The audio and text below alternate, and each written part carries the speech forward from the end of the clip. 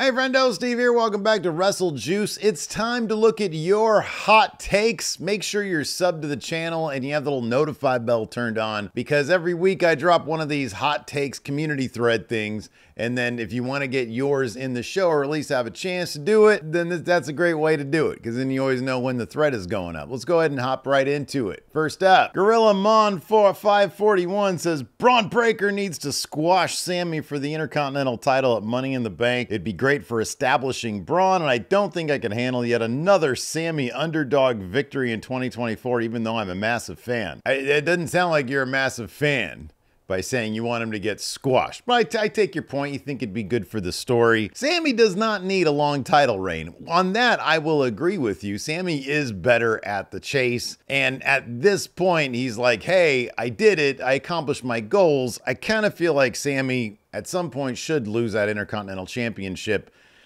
Probably at SummerSlam, maybe a little bit, maybe no, not much later than that.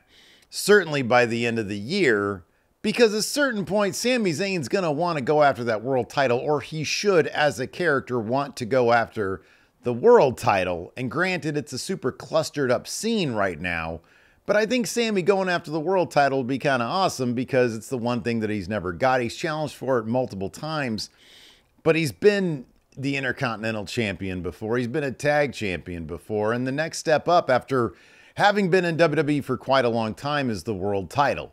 Should Braun squash him? I don't know. That's the way to go. I feel like if we're going to get squash matches these days, besides this whole jobber thing, it's going to be like storyline based. Like Liv Morgan will drug Damian Priest before a world title match, and he'll go out there and he'll get annihilated. I don't think that's going to happen. But, you know, Triple H, everything's got to have a motivation behind it. And if Sami Zayn just sort of gets caught off guard by Braun Breaker, like, okay, but when the rematch happens, it'll be like a proper match and Sami should win. I mean, the guy basically went, toe-to-toe with Roman Reigns at Elimination Chamber a year ago and came this close to winning. So, I mean, the idea is Sami Zayn can beat anybody. So I don't know that a straight up squash would really make much sense.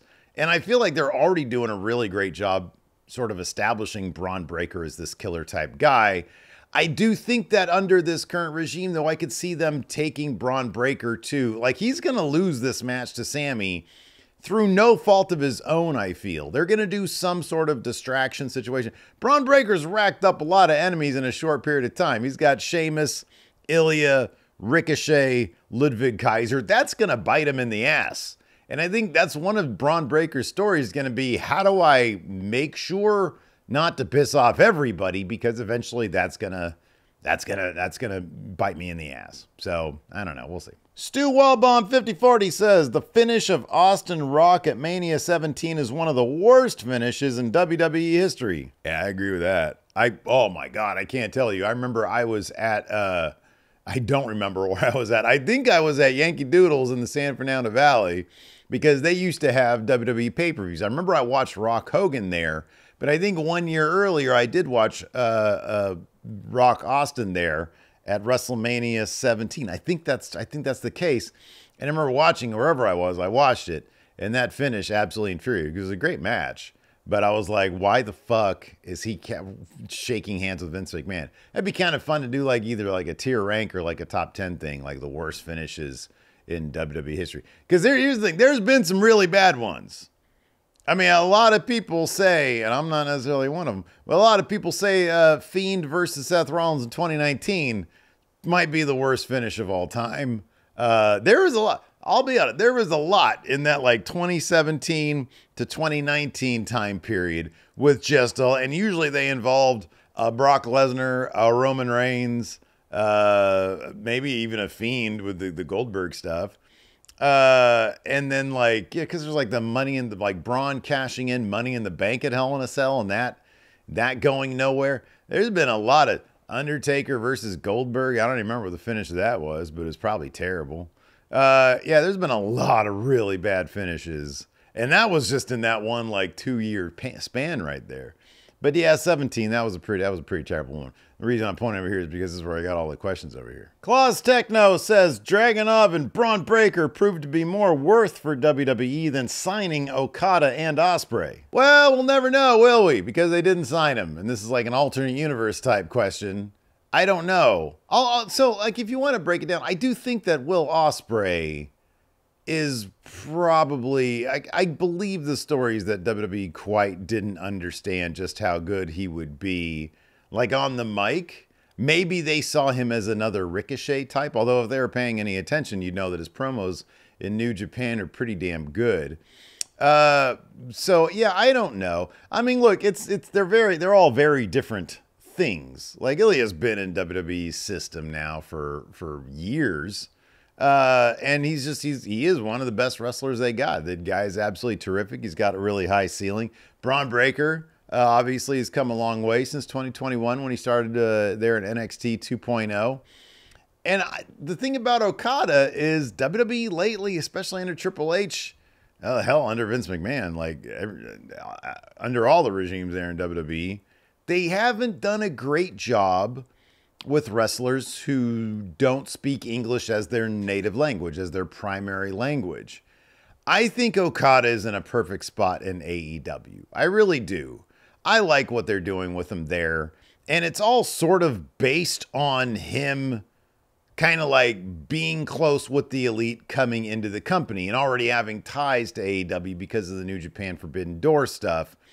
And so it works really well. He fits right in. And the fact that they made him a bad guy who says bitch a lot, I still find it amusing. I think it's still good because I know whenever he's going to lace up his boots, we're going to get a really, really good match with Kazuchika Okada.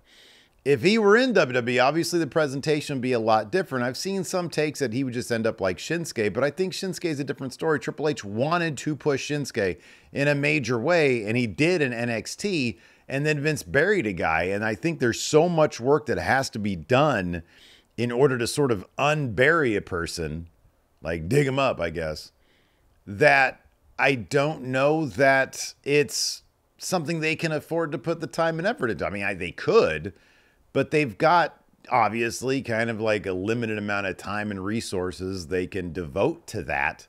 And unfortunately, Shinsuke just ends up where he's at. With Okada, you'd have like a clean slate, so maybe they would put a lot more effort into that. You got to figure that'd probably be the case. But I don't know, man. Only, the fucking watcher knows, man, because they didn't happen. So there's no real way to tell. If it was me, if I had Braun Breaker and Ilya Dragunov or Okada and Ospreay, it's like, hey, you got to choose one of these duos here, one of these pairs here. Shout out to all the pair. What would you go with? I'd probably go with Okada Ospreay. I really would. Elemental Giant says there isn't that big of a difference between early AEW and the product now, besides the fact that WWE has gotten better. Hard to disagree on this one. I think back when Dynamite was only 2 hours, back when AEW was only 2 hours a week and there was only a Dynamite, I think it was vastly better. I think if you go back and look at a lot of the Dynamites from back then, they had more focus. They seemed to be telling stories in a more interesting way. MJF still felt fresh and didn't feel like he's just retreading the same shit kind of over and over again. Yeah, the Hangman Page story. Hell, even if you want to extend it a little bit, like a couple of years into the 2021 when CM Punk showed, I thought CM Punk's run was really, really good until it didn't. But yeah, I don't know, man. I kind of feel like the early AEW was in a vacuum, just in the AEW world, I think it was a lot better than what we're getting now, oftentimes now. It seems like they just sort of like, I'm sorry, but when AEW started, it seems like there was a lot of ideas. It's like, let's try a lot of different stuff, and a lot of that stuff worked. But it's been 5 years. Things are going to change, and if you don't continue bringing that sort of inspiration on a week-to-week basis, especially now that you've added over double the amount of TV time that you now have to come up with creative for, you're just going to end up with collisions and rampages that just don't mean anything. Like, not a lot of stuff happens on those shows except for wrestling. And a lot of you just really like the wrestling. I don't know that a lot of you is enough to grow AEW as a product. I think it's just sort of peaked in terms of how they're growing their audience base. I mean, what did All In do last year in terms of attendance? I think it was like 80,000, something like that. Like, I know that the joke was that nobody really knows, but it was in the vicinity of 80,000. And I think right now it's at like 45,000, which is still a really good number. But if the next year you're only going to do 70% of what you were doing the year before in terms of your pay-per-view attendance for your biggest show of the year, Jay Ralstonism says, I feel I must preface this by saying they both did a lot for the WWE Women's Division. The Women's Division is currently more interesting now without Charlotte Flair or Becky Lynch. I never thought I'd be interested in Liv Morgan being a champion, but this story is fresh and really interesting. This is a really interesting take because I, by and large, agree with it. And it sort of offers up a potential problem. Not a problem necessarily, but an interesting challenge, I would say, for Triple H and WWE. And it's sort of like, what do you do now when somebody has done everything there is to do? What interesting stories do you come up with after they have reached sort of peak relevancy and you've got all these other untapped stories / characters out there that their stories haven't been told yet? And it's actually something that goes back a long way, and it's not just the women. For example, John Cena. That dude had sort of done everything he could possibly do, I don't know, by like, what, 2011, I would say? Because I feel like the Punk Cena stuff was pretty interesting. Then they went into the Cena Rock stuff for a couple years. Or was that vice versa? That's vice versa. It was, yeah, what, 2011? And the thing was 2012 and 2013. So, yeah. And then after that, when Cena had done everything there is to do, including beating The Rock in the main event of WrestleMania, if you look at where John Cena was between 2013 and, I don't know, like now or whatever, with the exception maybe of his United States Open Challenge, where he was doing stuff like, you know, being killed by Kevin Owens in his debut. The interesting Cena stuff was really few and far between. What do you do with somebody who's done everything? Becky Lynch, by the end of her run, although I kind of appreciated her NXT title run, had sort of done everything. So then you just end up with, okay, now we're going to use her to get other people over. Well, that's not terribly interesting. You got to learn to come up with stories for people who have done everything. Randy Orton's a great example of this. Is he right now doing something interesting? He's feuding with the Bloodline. He's going to be in this 6-man. But it's not like anything Randy is doing is all that vital. Right? Like maybe if he was around more during peak Roman Bloodline stuff, maybe we would have gotten an interesting feud with him and Roman. I think that's a possibility because Roman was the super relevant thing. And it's going to be interesting to see where they go with Roman from here on out because he's done the big interesting thing already. And where do you go from there? Same could be said, to be honest with you, for Cody Rhodes. The guy finished his story. He's now face of WWE. Are there other interesting stories for him out there? I think this Bloodline stuff has more juice to it because they're introducing a different element of the Bloodline. What happens when the Bloodline goes bad? And not bad. Not like they weren't bad before, because they were. But now they're just bad. You know, at least before they had goals. They were a family. Right? And we're exploring family dynamics. Now they're a family, but they're all just simply unlikable assholes. Right? Jacob Batu's really cool, don't get me wrong. And Girls of Destiny are really cool, don't get me wrong.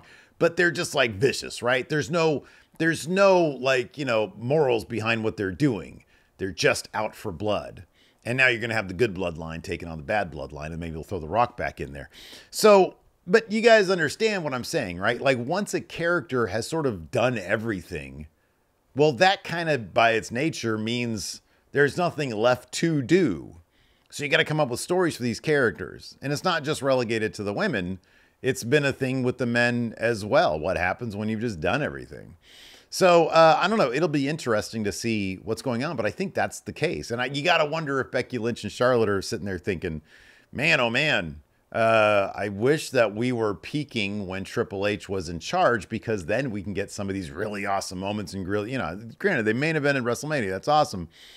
But you got to think that some of these wrestlers who have already kind of done everything under Vince are now thinking, God damn, I wish I was around. I wish I was peaking while Triple H was in charge, because then they could be getting I could be in the middle of some really, really awesome storylines right now. Not just subject to Vince McMahon's weird whims. So Tony the Pokemon guy says the Forbidden Door concept / idea has lost its luster in all companies in general. It seems like the Forbidden Door isn't really all that forbidden anymore. Let's be honest. Let's be completely clear. The only Forbidden Door really out there is WWE and AEW. To a degree, I think there's a smaller Forbidden Door with WWE and New Japan. But AEW sort of usurped New Japan's juice, so to speak, since their inception. And so now the real Forbidden Door is WWE AEW. That's really what it is. And if AEW continues upon its trajectory, even that's going to be a bit on the underwhelming side. It's not exactly WCW, WWF anymore, right? So, yeah, I don't know. I still think it's cool. I still think that there's some cool stuff to mine from the TNA WWE stuff, mainly just seeing Joe Hendry say his name. But yeah, I you know, AEW's shown, hey, as long as you guys are cool working on our terms, we're good with anybody in the Forbidden Door stuff. And so it does make it a little less taboo, a little less special. But yeah, WWE AEW, I think, is still kind of an intriguing thing. I don't think it's ever going to happen, but still kind of feel like it's an intriguing situation. Art Fracture says Queen Zelina's British accent was hot. All right, man, look, you can be horny. That's cool. Just don't do it around these parts. Brooklyn Architect 210 says WrestleMania 9 main event shenanigans were still better than the main event of Mania 11. All right, so there's one thing in wrestling that you should not do, and that's bore people. And I'm not going to necessarily say the Mania 11 main event was boring, because I think LT did like a decent job. But it was also not the most compelling thing in the world. Nobody ever talks about that, beyond just saying, hey, LT did a pretty decent job. Nobody ever talks about that, though. And they really don't talk about the Shawn Michaels Diesel stuff either of that era. Of course, everybody always talks about the Iron Man match between Bret and Shawn. But yeah, WrestleMania 9, incredibly memorable, and it's wrestling. So it's like, it's just hilariously bad writing. The crowd super popped for it, and it was a very memorable moment, so they got that going for it. Nobody ever talks about the Bam Bam LT stuff. Eastside Reviews says, if Okada was being booked in WWE the way he's currently being booked in AEW, people would lose their minds and be talking all sorts of crap about WWE and Triple H. That is true, because context is everything. I do think that it works in AEW specifically because it's AEW and he's in that situation. And AEW has sort of been given the benefit of the doubt, I think properly so, with good reason, that regardless of what he's doing as a character, and I think it's entertaining, the matches themselves are going to be really, really good. So it's not like they're just wasting him on a character that likes to say bitch. I think his comedy stuff with the Elite's actually really entertaining. It wouldn't make any sense if it was in WWE. So in that respect, you're right. People be like, what the fuck? Why is he this character? In the Elite, it makes sense, though. He's got a pre-existing relationship. We know what, like, in AEW, like, it's baked into it. You know what's going on or has happened in New Japan. You get that. So we've seen that Rainmaker before. Now this is a different Rainmaker. It's like AEW's canon kind of extends before they were even around. WWE, it's all like their universe. And yes, they refer to other stuff that's happened, especially now. And if they brought him in, I have no doubt that they would have, like, referenced his New Japan legacy. But it just would have been weird because there's no context there. There's nobody there that would make sense for him to be acting in that way. So yeah, Triple H would be, you know, people would be giving him shit. But I don't think AEW gets a pass on Okada simply because it's not WWE. They get a pass because kind of makes sense. Like, we've seen aspects of this Okada before in New Japan. It's not like this heel turn for him isn't super, like, out of pocket. If he showed up in WWE, it would just be weird. But it makes sense for AEW. Atticus8659 says, I have no desire to see Jey Uso get involved in this Bloodline Civil War. I love what he's doing on his own on Raw. I'm afraid if he reunites with Roman and Jimmy, he'll go back to being a tag team wrestler. I want him to be a top single star. He is a top single star. It'll be really interesting to see. Number one, I really do want to see him getting involved in the Bloodline. But I also want him to like be able to step aside and be like, hey, Oos, I really like this solo run and I'm going to keep going at it. And then eventually we'll get like a reunion, a proper reunion where they go back to being a tag team. But I think you got to think WWE's really happy with his solo run because he's like the most popular person on the roster as a solo guy. Wallavois says, Damien Sandow losing his cash-in was one of the biggest bag fumbles of the last decade. Not sure how he'd fit into the current lineup, but he was one of the only standouts in the mid-2010s. Yeah, the mid-2010s kind of sucked until the NXT kids started coming up to main roster, but otherwise the people that were just straight up on main roster, like 2010, the mid-2010s, the early 2010s, I'd say.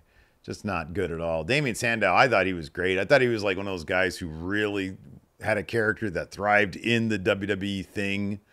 And then once he left WWE, it's like, it didn't really work. But in WWE, I thought Damien Sandow was a terrific character. I thought he was like a perfect pro wrestling character. It's just Vince McMahon seemed to want to humiliate the guy instead. Anyways, that's going to do it for this Hot Takes. Thanks everybody for tuning in. I appreciate it. Hit that subscribe, the notify bell, and the like. Till next time, we'll see you guys around.